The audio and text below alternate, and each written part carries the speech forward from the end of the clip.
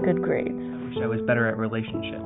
I wish I was an artist. I wish I had a better relationship with my wife. I wish for a life full of happiness.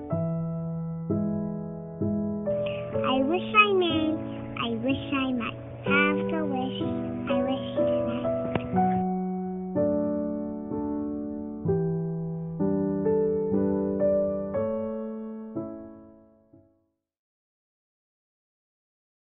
Hello, welcome to Beyond Wishful Thinking. My name is Sherry. Happy Monday. Today we're going to talk about what parent type you are. But before we get started, please find below, I have curated a booklet that is yours free to download. It's a little sense of what it's like to work with a life coach, so I hope you enjoy that. When you do download the booklet, there will be a little bit more information about me and what I do, and I hope you can enjoy that. So first of all, I want to say that for those of you who listen to podcasts and maybe think somehow that we that do podcasts are doing something that you couldn't possibly do, let me assure you, this has been a morning. My technology has not been working. I apologize ahead of time if that happens again. I may have to just push through in spite of, because it seems like it is affecting how I put my thoughts together. So I'm just going to state that right up in the beginning of this podcast. So I have some notes. I have some articles. For those of you who see the YouTube channel where I actually video my podcast, you may see me looking in different directions, and that is what's happening. But I also want to bring you as much information as I can, keeping in mind that this podcast is about perspective. It is about starting conversations. I want people to think out of the box, out of the norms of what they're used to. And in order to do that, I need to bring you lots of information. And so this particular podcast is important to me, and yet there's so much information. I'm concerned that it might be overwhelming. And so I'm going to try and pare it down. And then I likely will just keep talking about this over time. I am noticing on social media, there are a lot of moms and there is a lot of information. Some of it comes from experts. Some of it comes from people like myself who have a lived experience that we want to share. The generation we're currently working with young parents, they have so much information that they're using their social media platforms differently to find that. And we, people who have raised the current generation, we didn't have that information at our fingertips. We did have, of course, people who taught things through the schools and through our doctors and however we got our information in the day. I think that information is so readily available that it can become something that we pick a slice of it and we make a decision and maybe we move forward.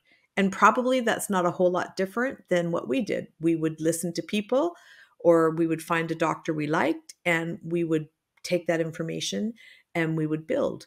Maybe a lot of people don't think about information regarding how they want to parent. And that's something I want to speak about a little bit as well.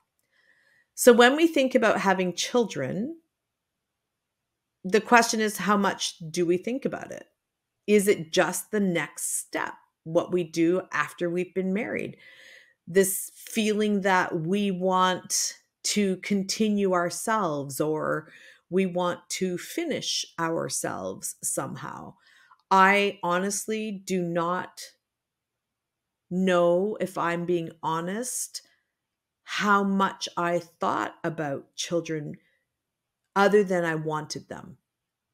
Do I know why I wanted them? I don't remember.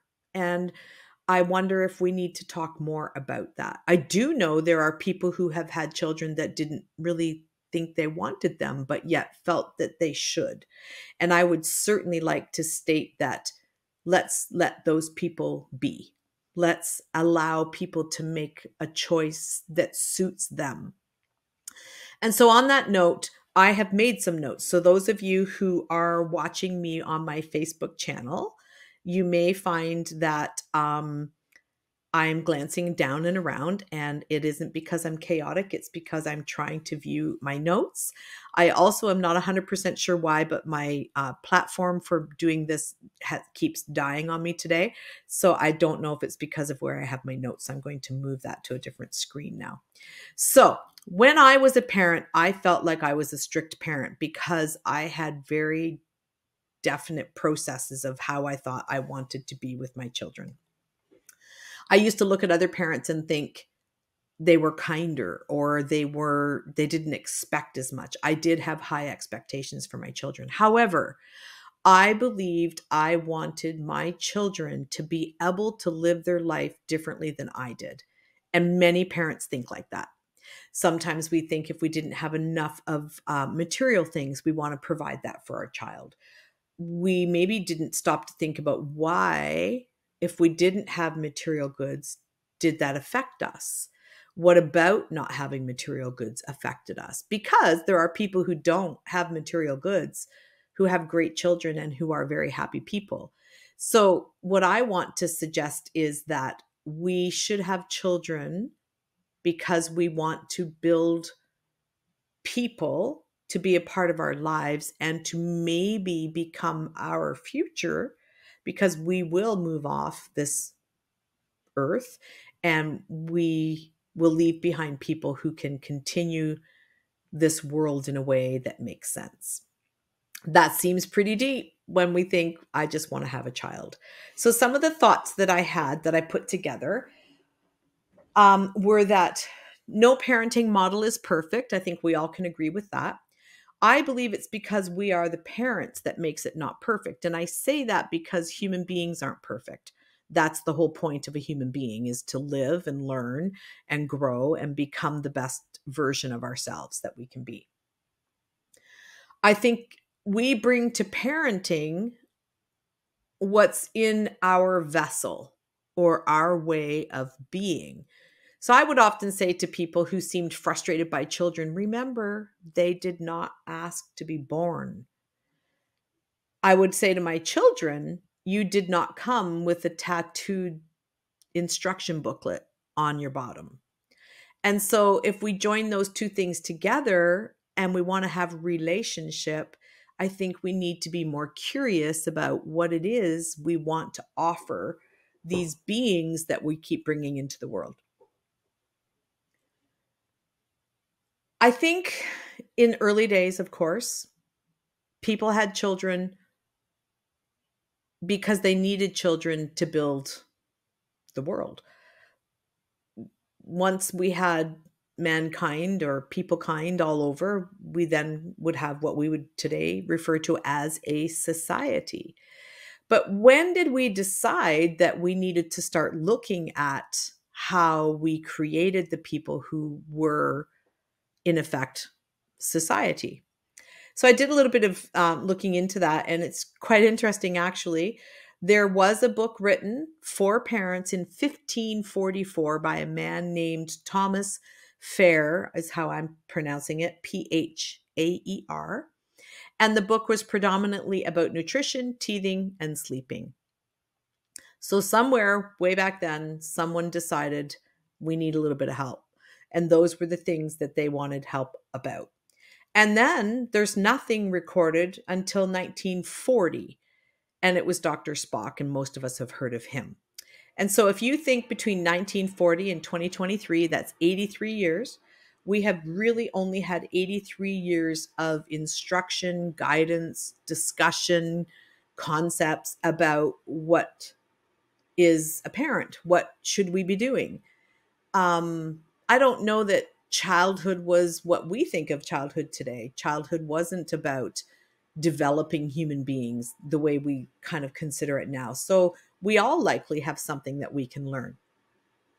So one of the things that I kind of think about when I think about parents and children, there's a statement made that we parent the way we were parented. And yet we also say things like, I'm not going to treat my parents in this fashion. And whatever that is, whatever it is that your parent did that didn't work well with you, you sort of see your child as the clean slate for you to do better. And that's a good thing on some level. But it's not a good thing if that's the reason why that we kind of want. I would wonder if we could suggest that if we're not careful, we think we will heal our own hurts by creating a person to become the way we wished we had had. And that isn't the responsibility of our child. And if we bring a child into the earth to have something that we missed, it feels to me like that's a lot to put on your child. So I'm just going to refer to my notes that I did here. I wanted my children to be able to, if they made mistakes, which they were going to, I wanted them to be able to have tools to sort through, to choose, to use when they made mistakes or before they made the mistake. And in order to do that, we had to be super open and aware of what were values, what were good things to be. And it can't be simply what I wished for myself. So the problem is if we are not careful, we want our children to be something that reflects us. And what we really should want for them is to be themselves and to learn how to do that. So I see a trend in every generation. I've referred to that already about how we want what we didn't have. So the 4 types of parenting that I came across in 3 different fashions are permissive, authoritative, neglectful, and authoritarian. And that is from, let me just pull down my screens here. That was from a lady by the name of Diane. Oh dear, I can't find it now. Diana Baumrind, and it was done with researchers from Stanford, Eleanor McCabe, and John Martin.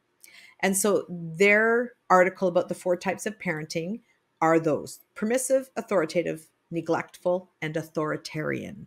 So I'm just going to read through the little points of what they are. So permissive is child-driven, rarely gives or enforces rules, overindulges the child to avoid conflict. So the permissive parent, the common traits are high responsiveness, low demandingness. They communicate openly and usually let their children decide for themselves rather than giving direction. The rules and expectations are either not set or they're rarely enforced. Typically, they go through great lengths to keep their kids happy, sometimes at their own expense, at the expense of the parent. Permissive parents are more likely to take a friendship role than a parenting role. They prefer to avoid conflict, and they will often acquiesce to their children's pleas at the first sign of distress. These parents mostly allow their kids to do what they want and offer limited guidance or direction. The authoritative parent, and I found this interesting, authoritative is different than authoritarian. So just kind of remember that when I read through them. The authoritative parent has a higher responsiveness and a high demandingness. So the permissive parent was high responsiveness and low demandingness. So a permissive parent may have felt that they didn't want a lot of demands put on them. And so now they're going to do that for their child. The authoritative parent has both high responsiveness, high demandingness. They set clear rules and expectations for their kids while practicing flexibility and understanding. They communicate frequently. They listen to and take into consideration their child's thoughts, feelings, and opinions. They allow natural consequences to occur. Kids fail a quiz when they didn't study, but uses the opportunity to help their kid reflect and learn. Authoritative parents are nurturing, supportive, and often in tune with their children's needs. They guide their children through open, honest discussion to teach value and reasoning. Kids who have authoritative parents tend to be self-disciplined and can think for themselves. The neglectful parent has low responsiveness and low demandingness. They let their kids fend for themselves, perhaps because they're indifferent to their needs or uninvolved or overwhelmed with other things. They offer little nurture, little guidance, and little attention. They often struggle with their own self-esteem issues, and they have a hard time forming close relationships. So, sometimes referred to as uninvolved parenting, the neglectful parent style is exemplified by an overall sense of indifference. Neglectful parents have limited engagement with their children and they rarely implement rules. They can also be seen as cold and uncaring, but not always intentionally, as they are often struggling with their own issue.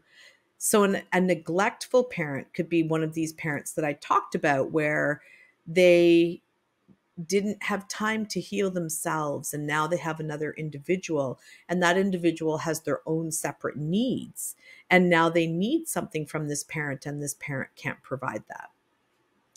Now this is the authoritarian parent, the one that I referred to that's different than the authoritative.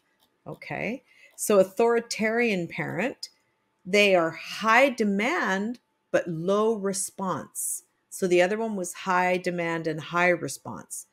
The authoritarian parent has a high demand and a low responsiveness. They enforce strict rules with little consideration of their kids' feelings or social, emotional, and behavioral needs. So it doesn't bother these parents what the child needs.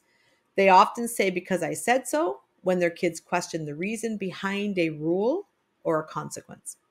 Communication is mostly one way from the parent to the child. This rigid parenting style uses stern discipline, often justified as tough love, in an attempt to be in full control.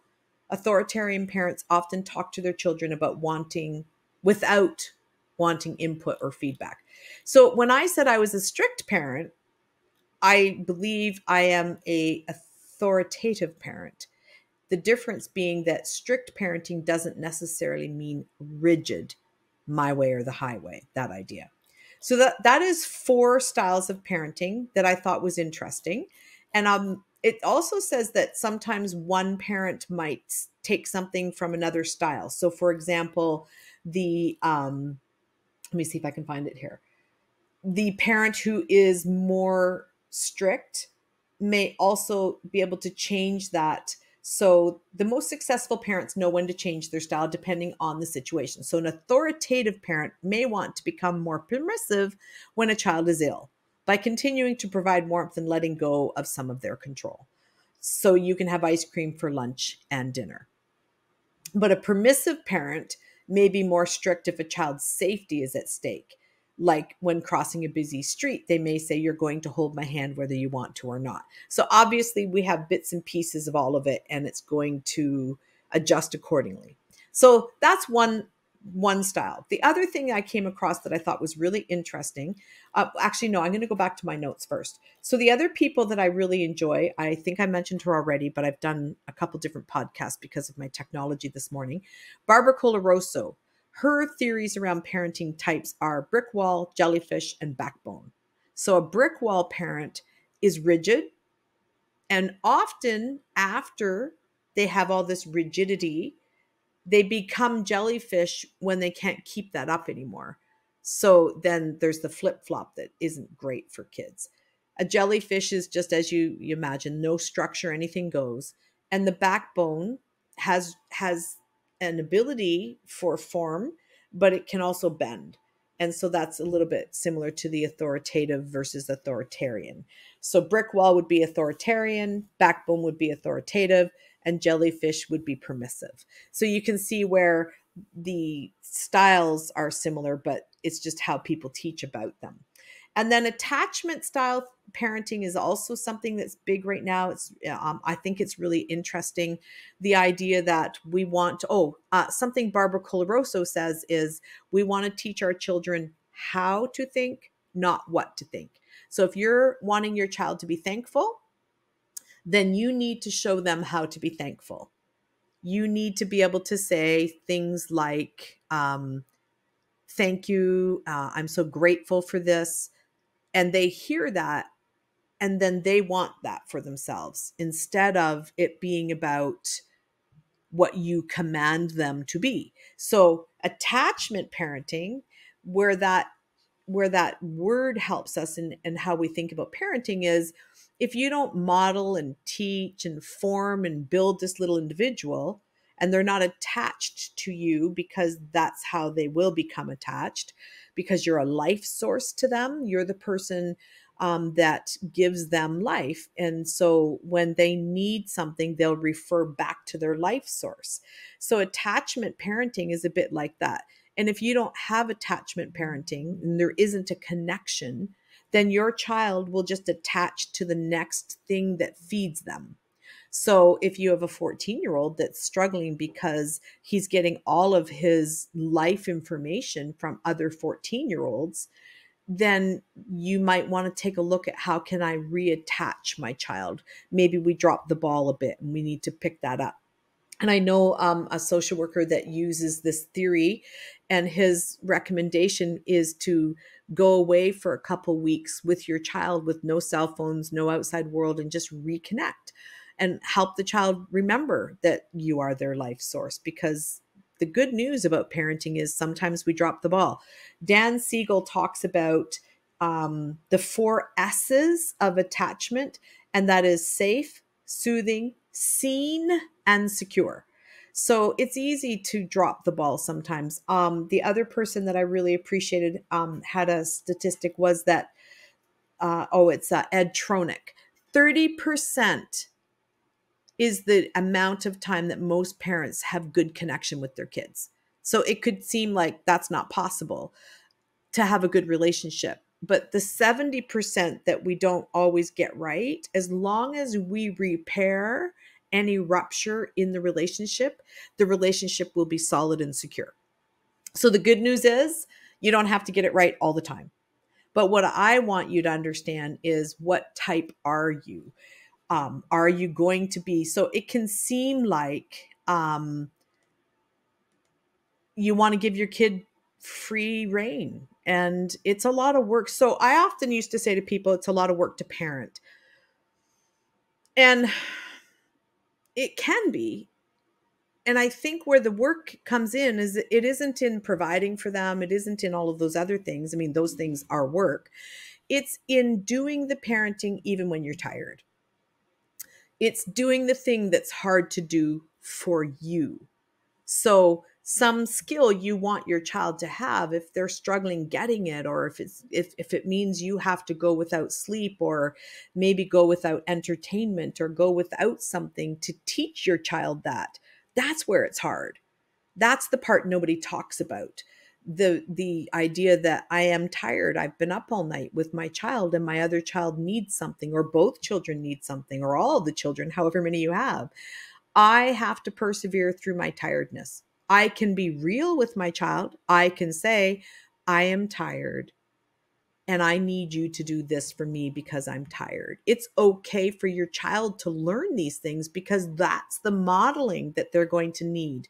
If we raise children to believe that we are perfect human beings and that we've got everything figured out, it's devastating for children to learn that that isn't what it's all about. So another thing that I came across that I really liked is a psychotherapist who has decided that these are the 7 things that most mentally strong kids can do or say. And this is by, I'm trying to figure out where I got this article. I don't know if it's a psychotherapist, Karen Hayes. One of the most common questions parents ask is, what are the key strengths I could be teaching my child? So the 7 that they came up with were empowering themselves. If your kid says, my friend got a higher score on the quiz, which makes me feel bad about me, they're essentially giving someone else power over them. Work with your kids to come up with phrases that they can repeat to themselves. Use words that show that they're in charge of how they think, feel, and behave, regardless of how everyone around them are thinking and feeling and behaving. So All I can do is my best. Act confident. I am good enough. I choose to be happy today. The next step that makes strong, mentally capable children, they adapt to change. Whether it's moving to a new school, not being able to play with friends during the pandemic, change is tough. Your kid might miss the way things used to be or worry about what's happening that might make their life worse. But mentally strong kids understand the change can help them grow. So we need to name their emotions and our emotions. Emotions are a big thing we don't talk enough about. Change is uncomfortable, but putting a name to your feeling can lessen the sting of the emotion. Most of us adults don't spend enough time thinking about how we feel. In fact, we tend to put more energy into fighting our emotions.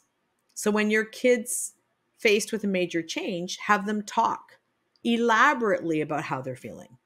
More importantly, help them find and define the right words to describe it, which I think now most people have seen all the charts and we talk about our child, about what's happy like, what's sad look like, but that's where we have to keep moving forward.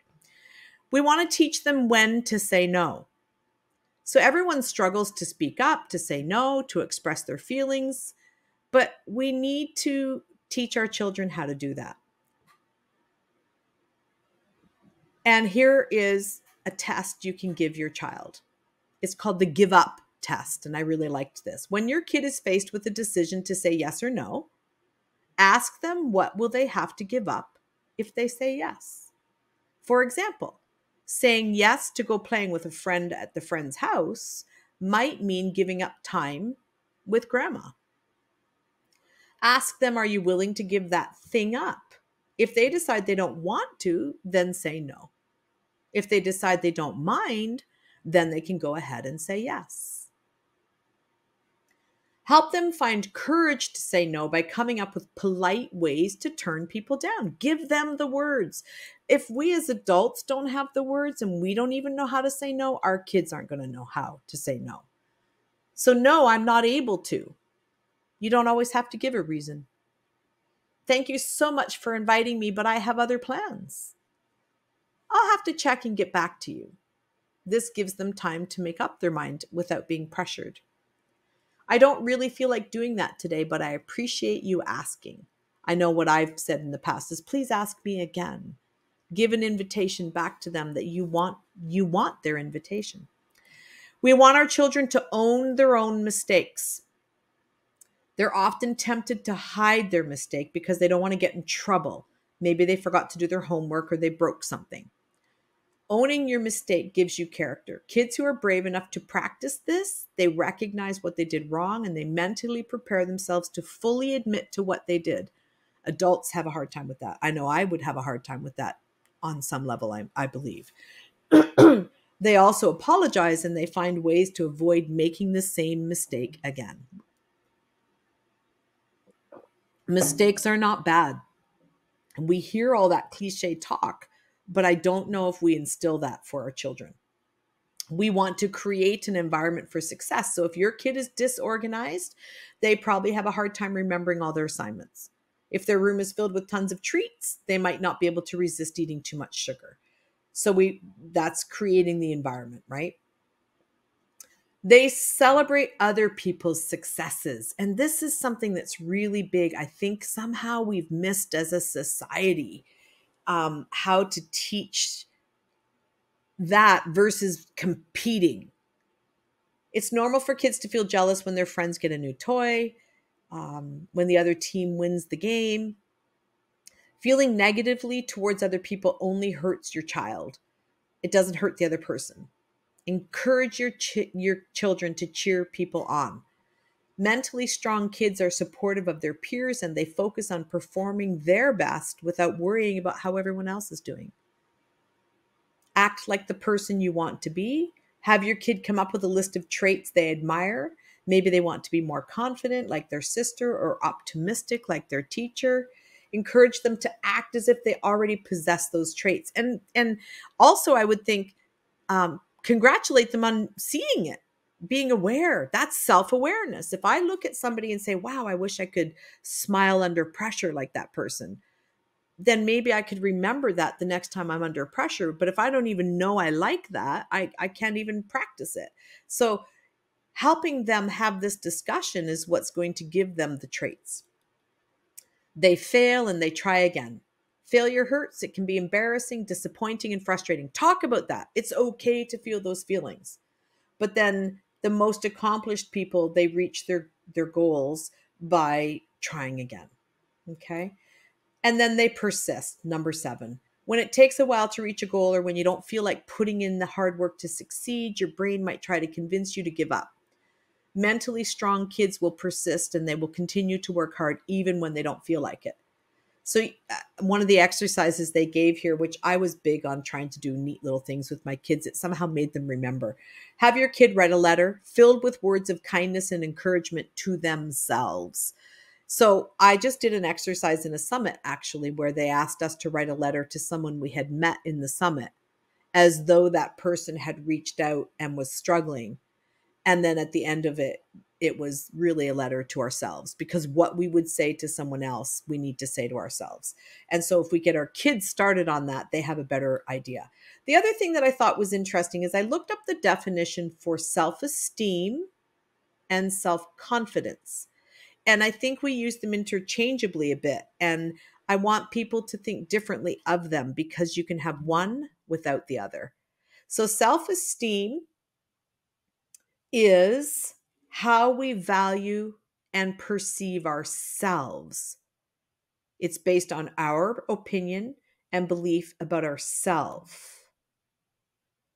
But self-confidence is an attitude that we have about our skill and our ability. It means that we accept and trust ourselves in the ability to do something. So we could have self-confidence, but not self-esteem, that we have value. So I might think that I am a good speaker, but I don't have enough esteem to do it. So we want to kind of make sure that we teach both sides of that to our children. I think we sometimes get caught up in teaching them what they can do and then wonder why they don't, but maybe they don't feel capable. They don't feel like they're able to do that. And so that's another thing that we could work on for our kids. There's another article I came across from a lady, Esther Wojcicki. She is a person who raised successful CEOs, which I struggle with wanting to put this forward as where we want to go, because I think we live in a society where our success is measured by how much we've done. And I would rather have a society where our success is measured by how we feel, because that's what's going to allow us to do more. So in essence, I suppose that's what this is. But I did like the things that she believed are what helped her children become what they became. So teach your kids to care. So this person believed that they grew up believing it was their duty to contribute and make community better. The importance of community. She's claiming here too that Americans have it all wrong. So I like to say North Americans, because we're in Canada. So we're part of that whole concept, even though our countries are slightly different. That kids grow up feeling like they're the center of the universe. As young adults, they're not only lacking grit and independence, but they're wholly unprepared to take on causes that could make the world a better place. And I think that that is something that we need to consider as a result of how we have been raising our children lately. And we want them to prioritize service and purpose.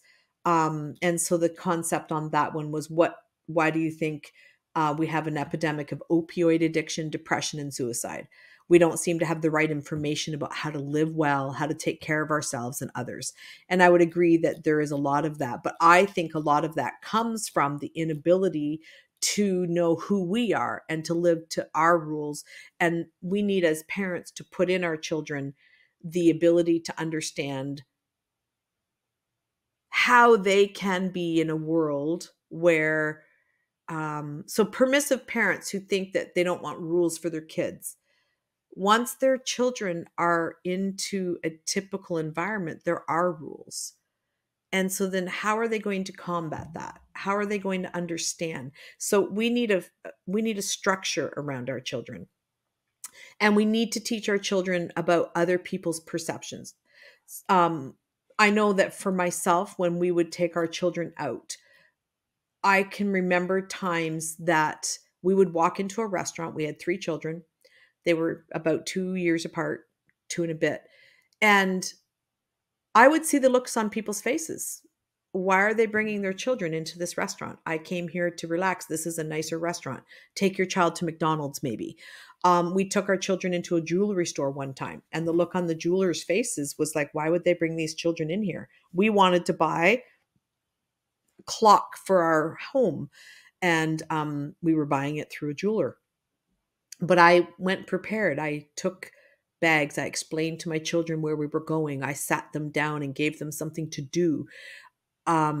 They admitted to us after.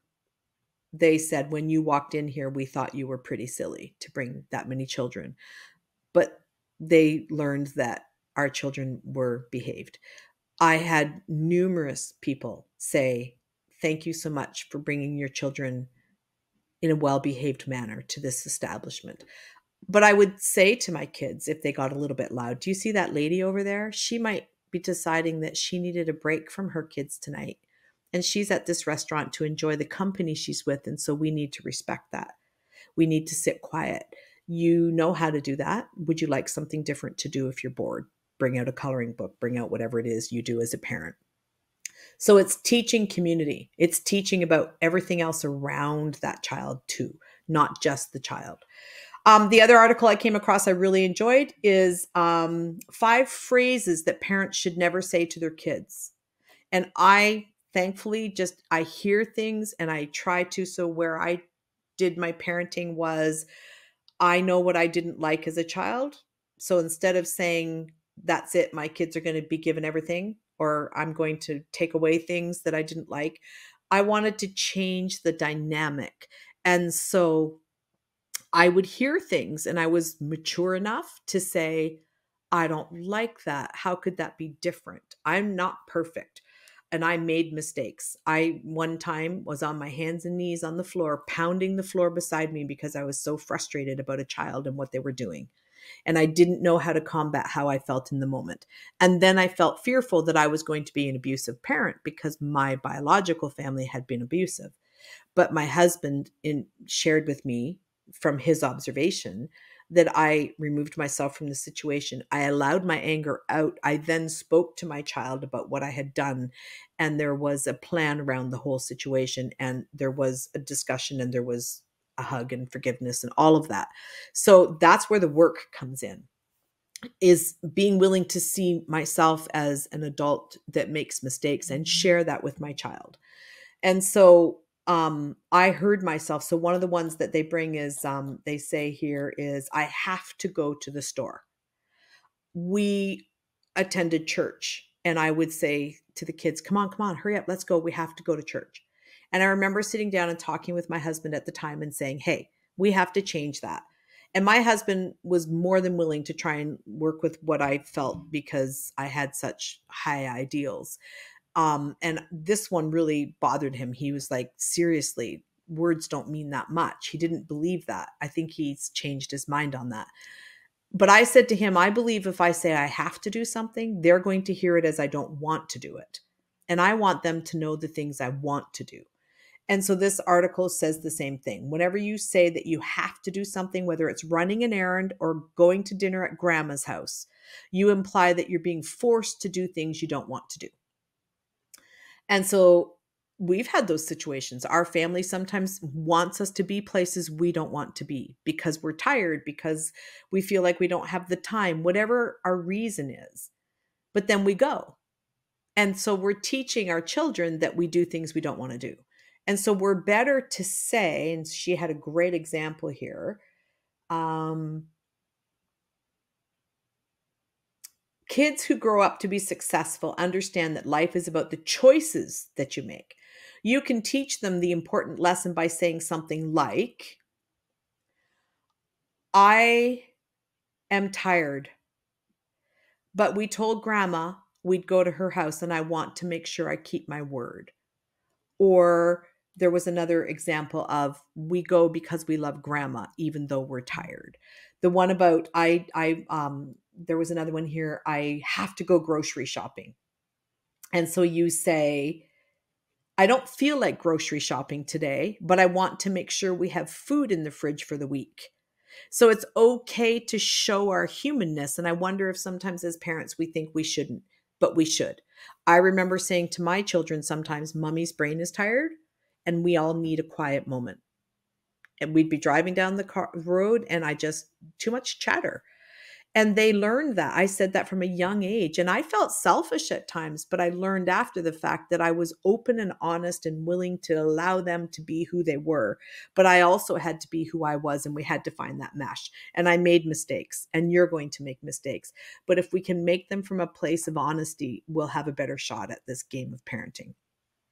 And my son, when I remarried, my husband took my son somewhere and probably was overcompensating.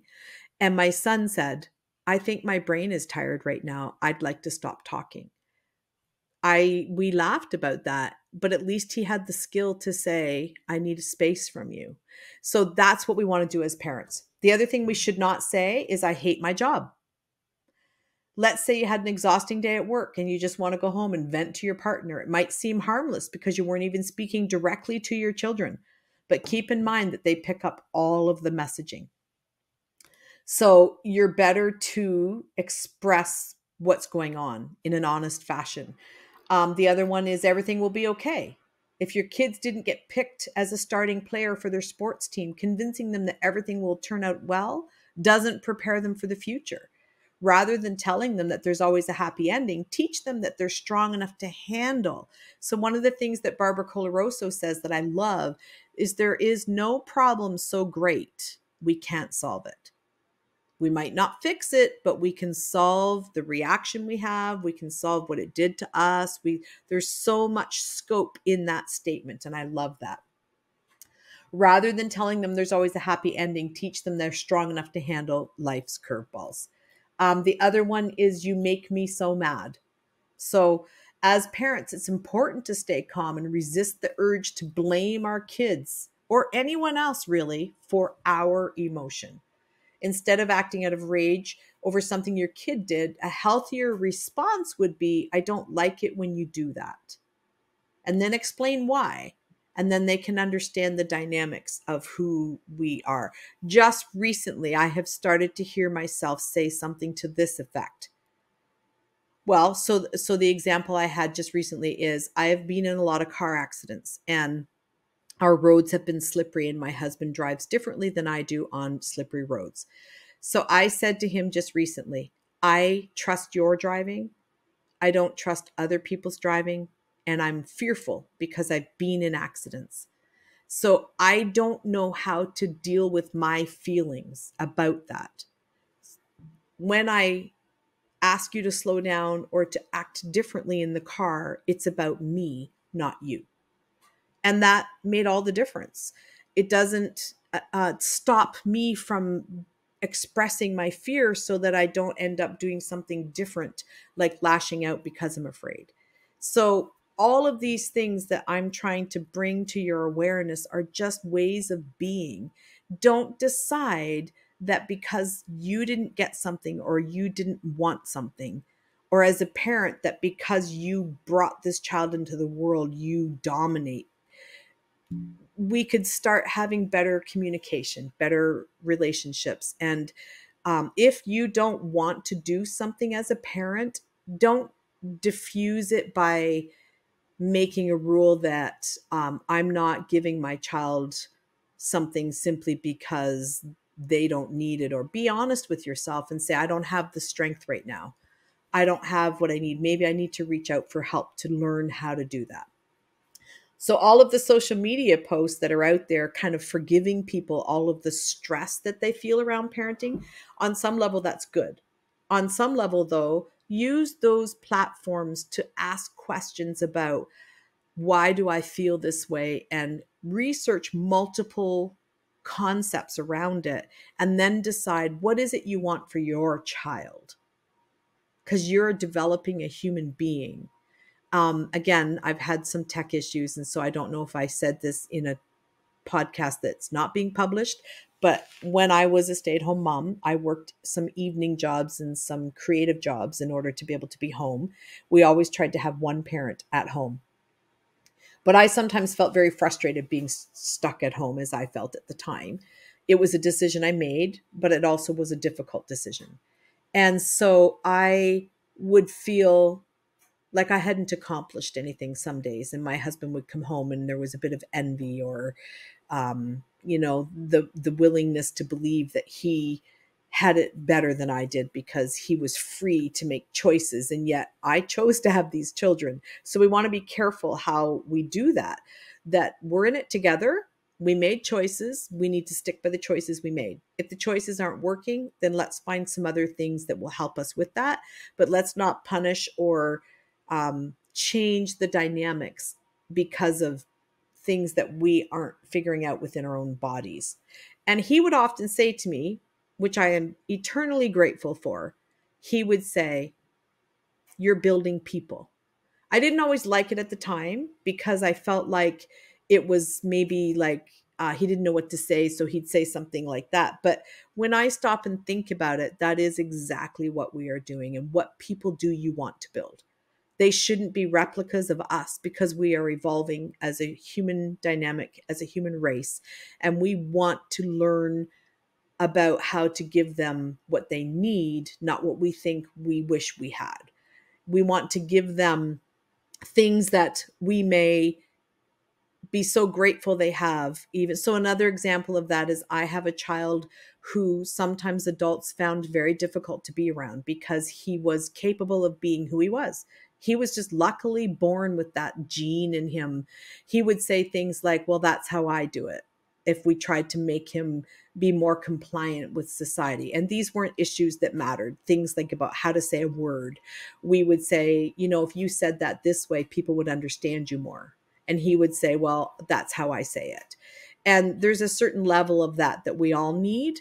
And I feel like adults struggled with being around him because it made them uncomfortable. They felt that they couldn't be what he was. So therefore they needed to shut that down.